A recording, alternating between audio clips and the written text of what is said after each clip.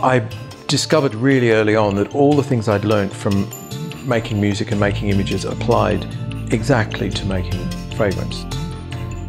Well, you know the famous observation that, you know, painters and novelists are all basically just making the same painting and writing the same book over and over again. And I think there is some truth in that.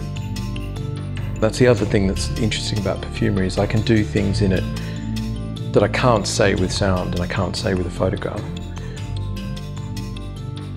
I always think in a fragrance, I want to be able to smell the horizon. I want my nose to be pointed beyond the top notes to somewhere further away, so that you're sensing a bigger space, you're sensing a kind of distance. And I do the same thing with my sound, and I do the same thing with my photographs.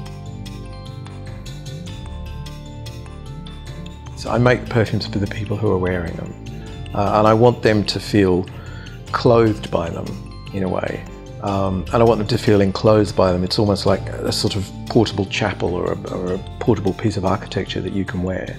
And I love that idea that you can change that. You know, every morning you can wake up and select a different kind of cocoon for yourself, which I think is beautiful.